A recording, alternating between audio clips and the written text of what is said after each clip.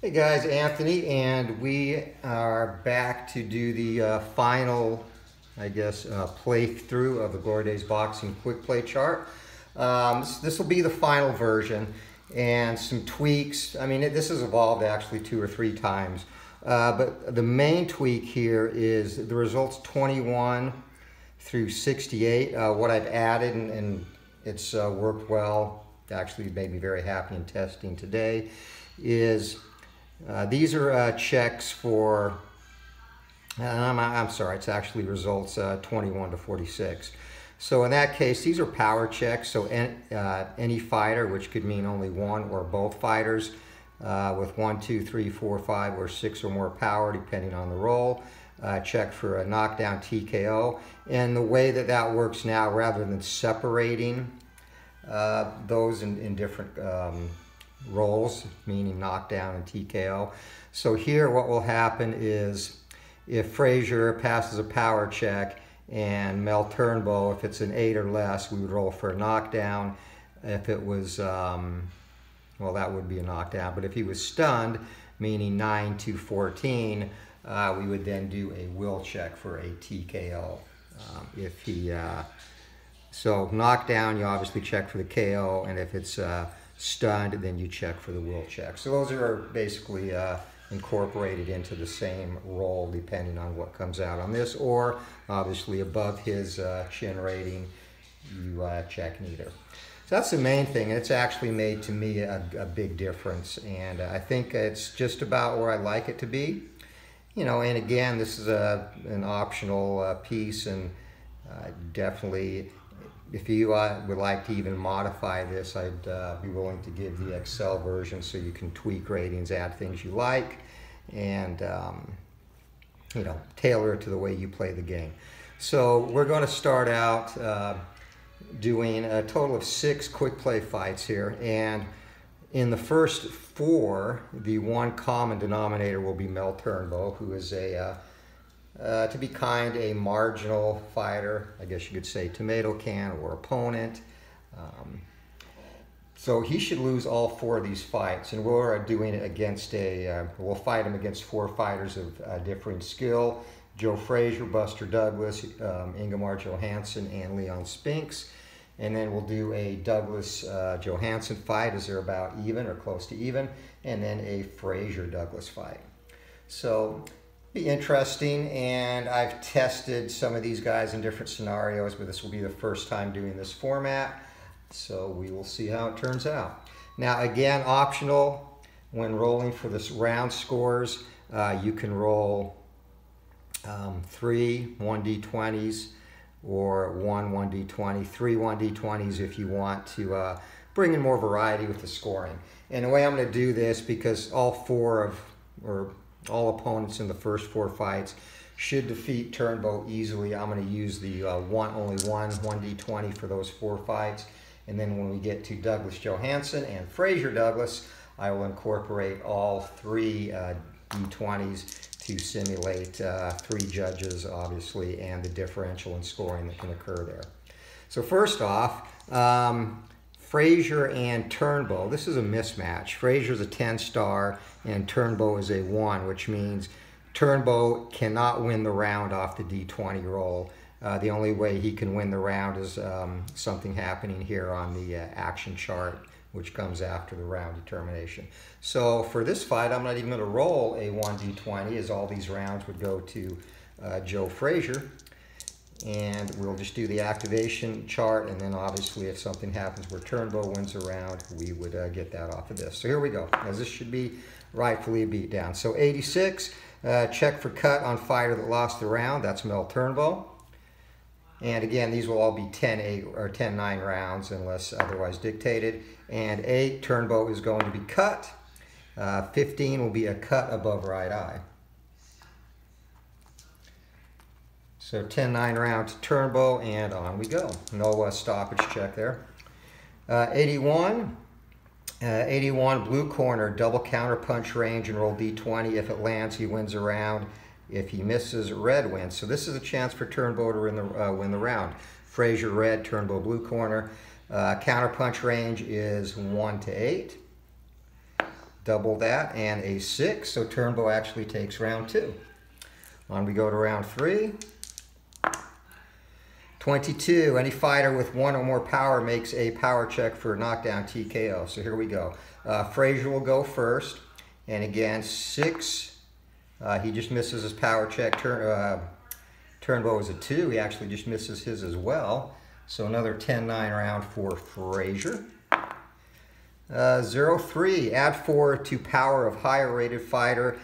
And if the even fighter won the round, not applicable. And check, knockdown, and then a TKO check if stunned, as I mentioned. So that will put Frazier at a 10 and 7. So that is within the 10. And we'll roll against Turnbow's chin. And 11, Turnbow is going to be stunned. And we'll roll for a stoppage, and he is not stopped. So another 10-9 round for Frazier.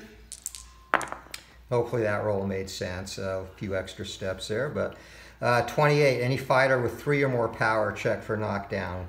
So that's going to be only Frazier this time, and again 6 or less, and 6. And Turnbow 20. He does not even get hurt, so shakes that off. On we go. 81. Blue corner, double counterpunch range, and so if again Turnbow gets 1 to 8.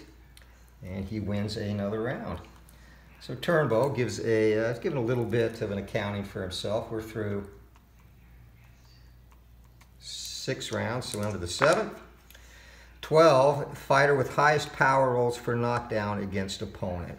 That obviously is Frazier, and can't do it again, but wins another round 10-9. So Turnbow hanging tough. 0-1, add 4 to power of higher rated fighter. And if knockdown scored, it is an automatic knockout. That's kind of a rare one, 0-1. So 10 or less, and Frazier can't get it done. So a chance to end it right there, doesn't happen. So on to round number 9. 39, and any fighter with 5 or more power makes power check. That would be Frazier. Frazier's definitely had his opportunities. 2, and he is successful. Chin check for Turnbow. 7, Turnbow is down, and Turnbow is out. So beat the chin check, and chin KO is 5. We roll a 1. So that will be a KO 9 for Frazier. And that is the first fight. So we'll move on to the second one now, Douglas and Turnbow. Now Douglas has 8 stars. So 8 stars, it's going to be a result of 1 to 18 goes to Douglas. So Turnbow can win some of these rounds outright. First round goes to Douglas and 19. Lower ranked fighter with chin KD of 3 or more. Double both KD and hurt ratings and make KD TKO check. So basically all that means is 16 on his chin and 28, so he's going to be at least hurt. So that's going to be 10-9 round to Douglas if it even happens to get out of there. So 16.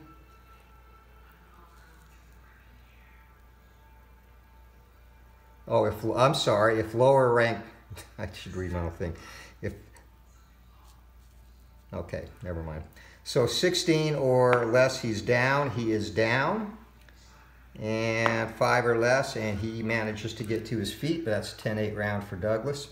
I was looking at 18. 18 is lower ranked fighter, chin KO rating of 4 or more gets caught.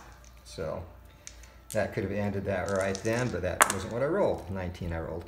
All right, so 8, that's another round for Douglas, 89. And that's going to be check for cut on a fighter with the highest cut rating. That's going to be Turnbow. And 12, no cut. 10-9 round for Douglas. Round number 3. Another round for Douglas. And 69. 69, a fighter that wins that round has 4 or more power. He gets 2 attempts for a knockdown.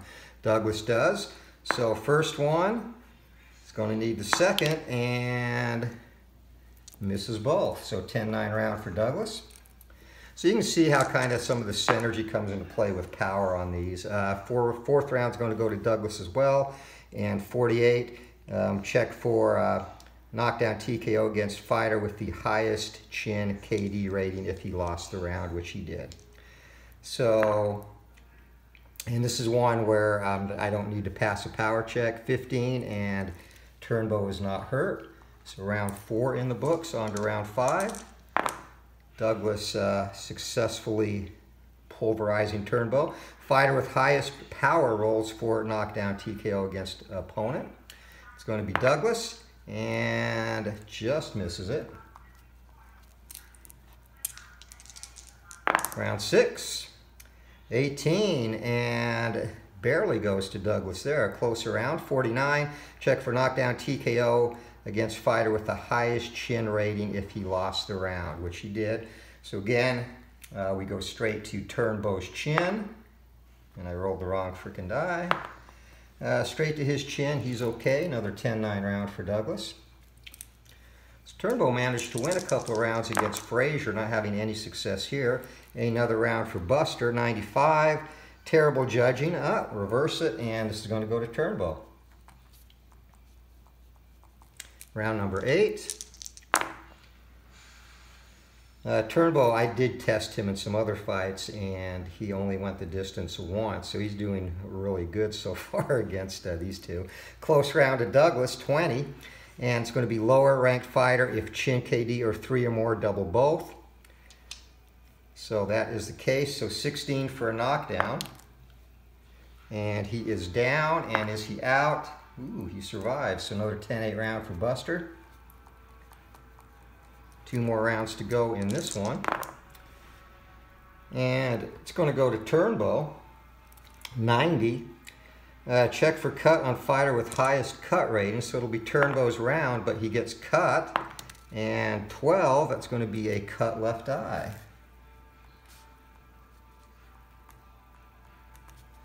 On to the final round of this one. And 18, close round to Douglas. And 19, that's going to be lower ranked fighter, and we're going to double his chin again. So 16 or less, he's down,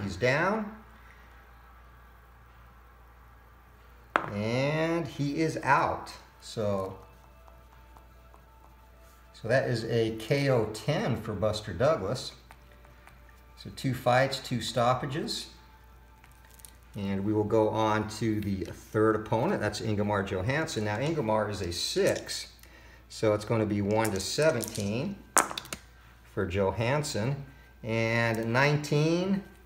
And we have that double result. That's come up 3 times now. Turnbow goes down in the first, and looks like he was going to go out. So 10-8 round for Johansson. Another round to Johansson, and 42, fighter with 5 or more power, and Johansson just has that. So fighter 5 or more power, going to make a power check. So 14 or less and 3, Turnbow is down again, and again Turnbow climbs to his feet. That's 2 10-8 rounds for Johansson. 14, that goes to Johansson again, and 12, fighter with highest power rating. That's Johansson, doesn't pass. 10-9 round for Ingemar. Round 4. Another round to Johansson, and 26, any fighter with 2 or more power, so both fighters get to make power checks here. Johansson passes his, so we will check Turnbow's chin first, and Turnbow goes down, and he is back on his feet. And Turnbow misses his power check, so another 10-8 round, so 3 knockdowns for... And the other option here, which I'm not going to do, you can use a 3 knockdown rule to end the fight when the third one occurs at any point, so that would have been a TKO 4. And I actually do like that rule, I'm just not using it in this testing. So that round's going to go to Turnbow, 62, and check for a TKO fighter against fighter with lost the round if his chin KD is 6 or higher, and Johansson's is not.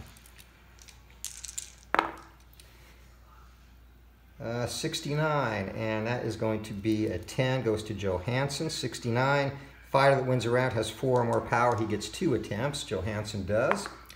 So does not pass that one, doesn't pass that one. 10-9 round Johansson. Round 7, another round to Johansson, and 26. fighter with 2 or more power. Johansson passes his, and Turnbow is down again, and he is out this time. So KO 7 in that one. Leon Spinks now, fight number 4. And, sorry, Spinks is a 5, so 5 and 1 is 16, so that's a close round to Spinks. And 45, any fighter with 6 or more, Spinks does not, 10-9 round. Spinks again will take the round, 68. And check for TKT, knockdown TKO if chin KD rating is 8 or higher. Turnbow's is. So this goes straight off Turnbow's chin, and again I rolled the wrong dice. 7, Turnbow is down, and Turnbow is back up, 10-8 round for Spinks. And I'm going to use the 3 knockdown rule, not in this fight, but in the last 2. To show you how that works. That goes to the rare event chart. It's around to Spinks. So rare event chart, 86, and 86, both fighters fall through the ropes and clinch. Check will for both TKO. If one fails,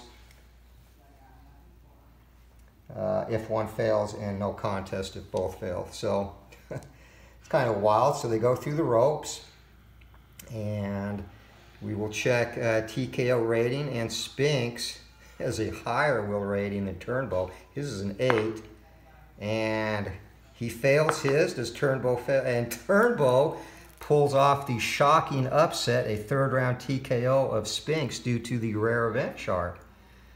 So TKO 3 win for Turnbow. That's, I think I mentioned, well, going back to the old Title Bout 1 game back in the late 70s, Mel Turnbow was in that game, and that game actually is the whole reason I included him in this one. He always was good for an upset. So there is his upset in Glory Days Boxing. They go through the ropes. Spinks can't make it back to the ring, and he loses a TKO. So now we'll go Ingemar Johansson, Buster Douglas. So now we'll get to where we're using the 3 1d20s. 3 knockdown rule is in effect. And here we go. So star ratings, Douglas is an 8, Johansson is a 6. So 8 and a 6, it's going to go 1 to 12 for Douglas, and above that, Johansson.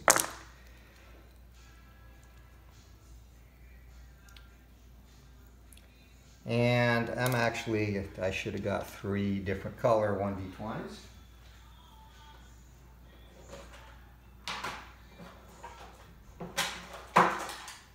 So when you use the 1d20s, and I'll just, I won't do it on that roll. When you use the 1d20s, you can roll 1 3 times if you're rolling that option, or you can get 3 different color ones, which I should have done but didn't. So 53 was the result there, and check for knockdown TKO against fighter that lost the round if chin KD is 4 or higher. And Johansson lost that round on 2 of the judges' card, but his chin is not higher. So we go on, and we go red, blue, green on the 1d20s.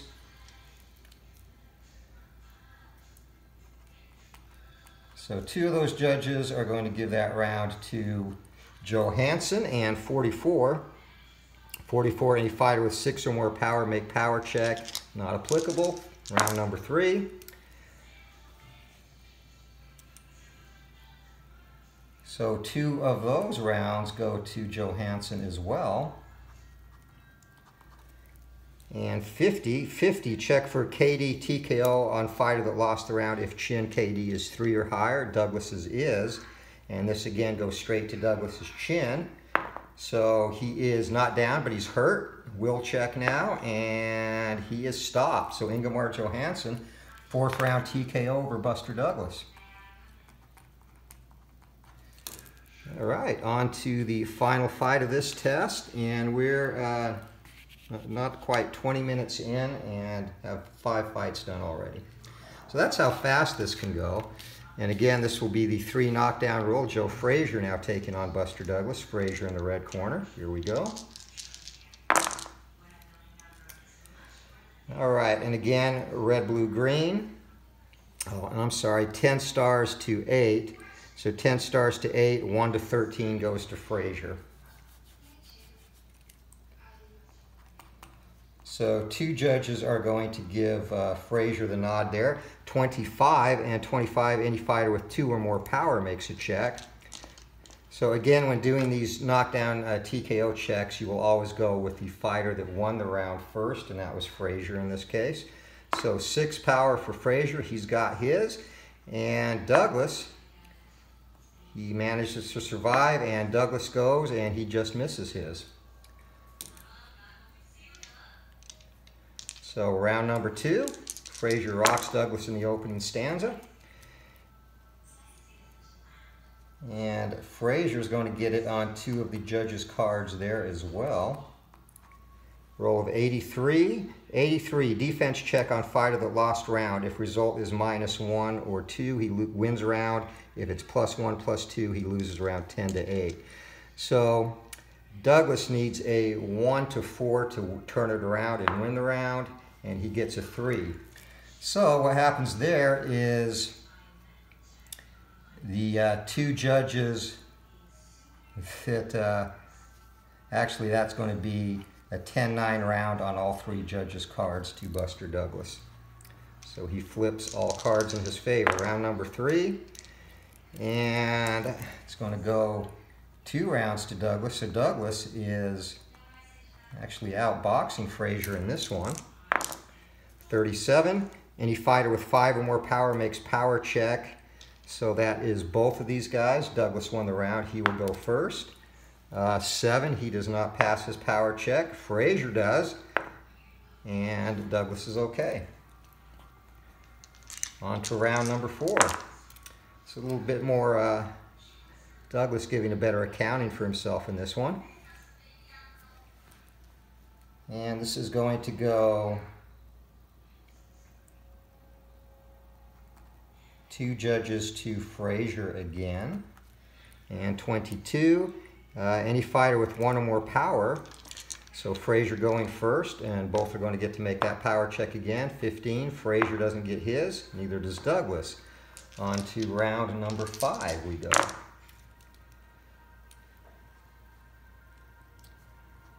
So another round that's going to go to Frazier on 2 of the judges' cards. 44, any fighter with 6 or more power, and that's only going to be Frazier. So Frazier gets a power check, and 17 does not get that to go through. Round number 6. Another round that's going to be split.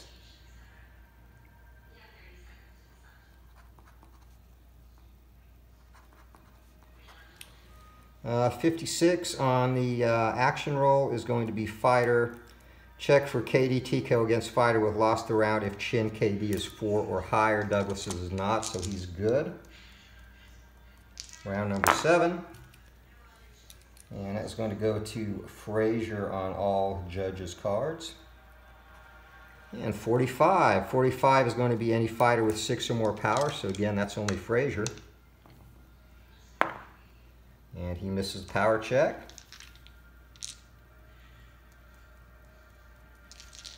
Round number 8. And that is going to be another round for Frazier all across the board. 34, and 34 will be any fighter with 4 or more power check, or makes a power check. So that's both fighters. Frazier first, round winner. 8, he misses his, and Douglas misses his. And one thing I'm not using is the fatigue option. I didn't use it in the first fights, and I should have. I meant to use it in this one.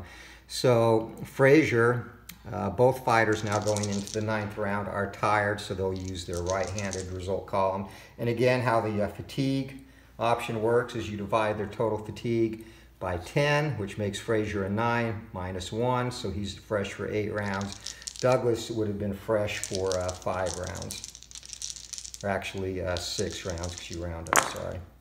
So I missed that, that's fine. Okay, and that is going to go 2 rounds to Douglas. And 20. Lower ranked fighter, chin KD of 3 or more, double both. And Douglas is fatigued now, so he is a 10 and a 20 for chin and stun rating. So he's at least going to be stunned.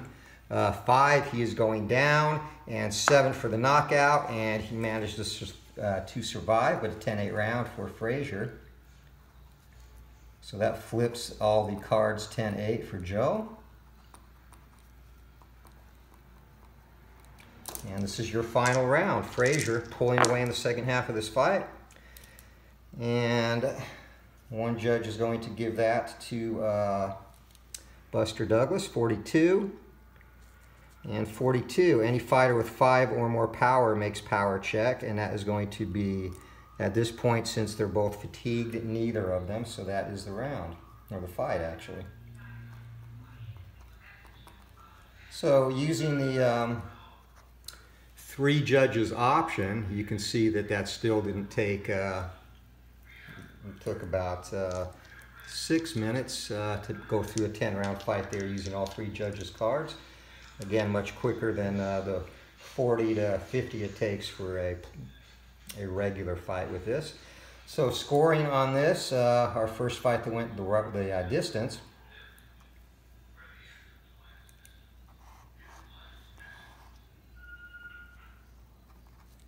And I'll add up the scoring real quick. I don't know what fight one judge was watching.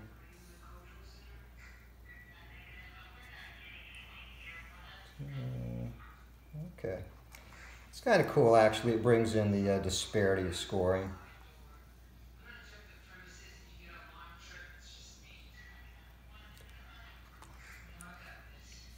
And that 10-8 round also factored into this one.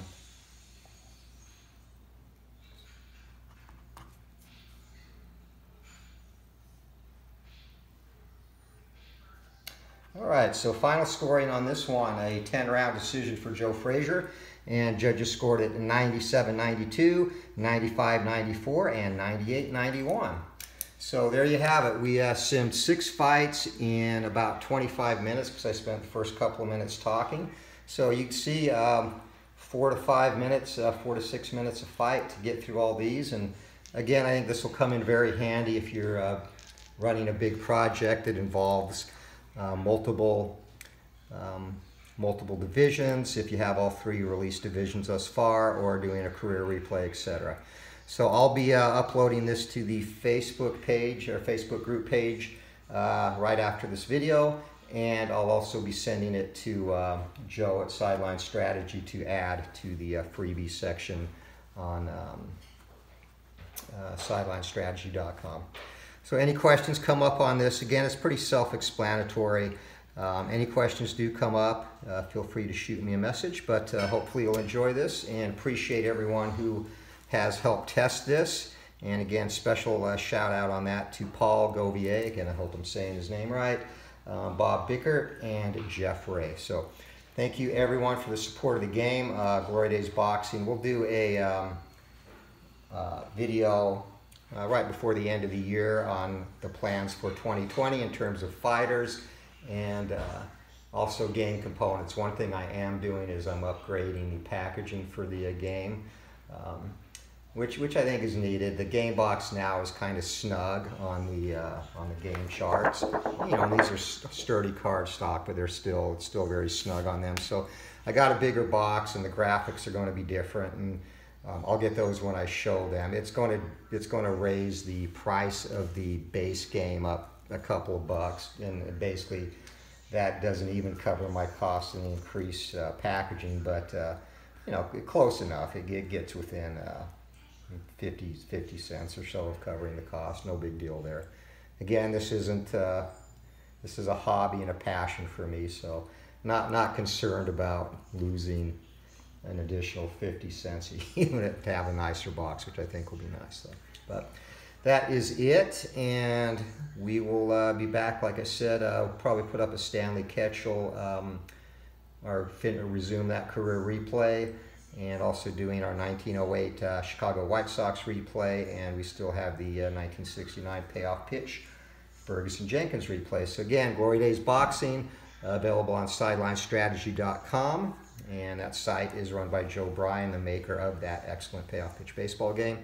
So thank you, everyone, and we will be back. Until next time, keep rolling for that knockout. We'll see you.